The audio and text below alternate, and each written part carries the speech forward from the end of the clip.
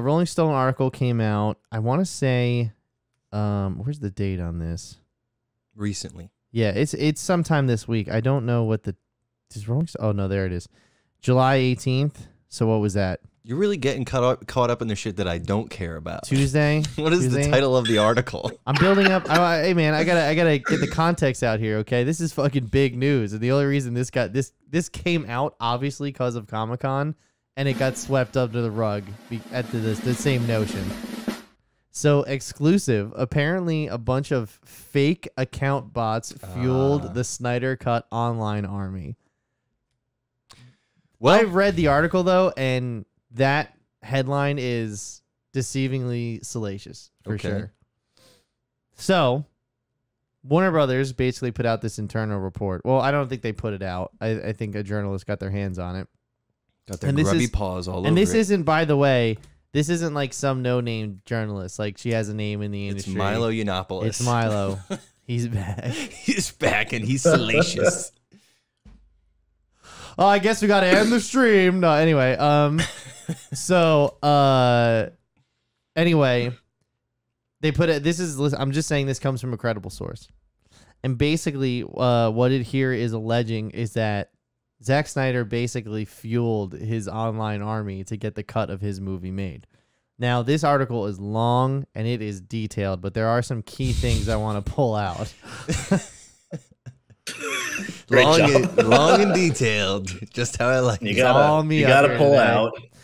So, first one off. All right. So, first thing that strikes me, or I guess is the most striking, is that Zack Snyder totally knows that he has a massive online fan base that he mobilizes and plays it off for sure. Like the Riddler in the Batman. Apparently, there's a quote of him saying that he wanted to get Jeff Johns and and John Berg. John Berg, I think his name is Jeff Johns and John Berg. He wanted to have their names taken off the film. Okay. Before it came out.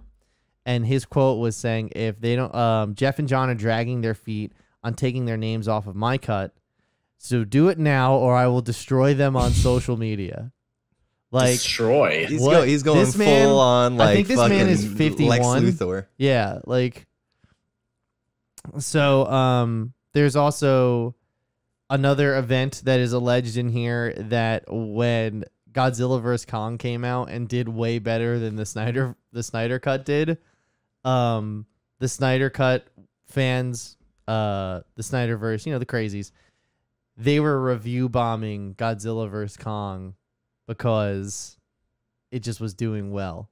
Apparently, this is what led us to no dislikes on YouTube, and these people are still pulling this crap. Apparently, yeah. Adam Wingard, the director of Godzilla vs. Kong, called Snyder and said to him, "Hey man, can you like put out something to get your fucking fans from stop tearing apart my movie?" And his response was basically like, "Yeah, man, I don't really control any of that's going on." This sounds like the January 6th hearings. It's like, what was he doing in those 187 minutes? Yeah, exactly. So there's also some digital... I don't want to say that the theatrical release is the only release. I'm just going to say that the Snyder release is now out. So all that being said, there's like a digital marker or like a social media campaign firm involved that like took a look at the legitimacy of all this though. And unfortunately, even if Snyder did these things, right, where he was just like a piece of shit and bullying his way around to like get his cut, and like, hey, listen, you got to remember his daughter also, unalived herself. So like he was probably distraught and crazy and saying all like, you know what I mean? He probably wasn't in a great place mentally, right? That being said, there is somebody quoted in here saying one source maintains that Zack was like a Lex Luthor wreaking havoc. What did I say? He accused Warner Brothers of leveraging his fan base to bolster their streaming service, which if that was the plan, that didn't work out either. Only 37% of the accounts that started the Snyder Cut finished it. Like come on, buddy. Dude, I love that. He instantly was just like, you should look over to them. And then look over to them. And then all of the data is like, what are you talking about? But here is the key piece of data that makes all of this fall apart. and this is the important part about it. Only 13% of the accounts were fake. That means 87% of them were real that were using Restore the Snyderverse. And that's why Elon Musk is not buying Twitter anymore. Man, what a fucking whirlwind, huh? Yeah. God damn. So here's my deal. Is like there's two sides to a Zack Snyder is right and wrong in this, if any of this is true. If any of this is true, right? That he, all this behavior, he's wrong for that. I mean, if he wants people off the cut of his movie, he's the director. He's entitled to that. Because those people didn't believe in his vision of the movie. So why would he? It's absolutely true that HBO Max was trying to leverage Zack Snyder's fan base to bolster their. He is 100% correct about that. Originally, he was supposed to get $30 million to finish the movie. That turned into like $43 million almost overnight, which turned into $70 million. Which then the final number out the door was $100 million. So it was $100 million to produce the Snyder Cut for HBO Max. And was it worth it? Well, I mean, I don't think so. No, ultimately, no. It wasn't. No. It wasn't. All it did was fucking pump up the most toxic motherfuckers on the internet. Like, fair. I'm sorry. Like, listen, give me the desert movie. Like, I'm there with you. Like, if they gave me the desert movie, I'd take the desert Stop movie. calling it the desert movie. Start calling it the reach around movie. It's the desert It's movie. the reach around movie. No. Reach around desert. It's a reach for sure, but It was like a bad Mario level. the one everyone hates.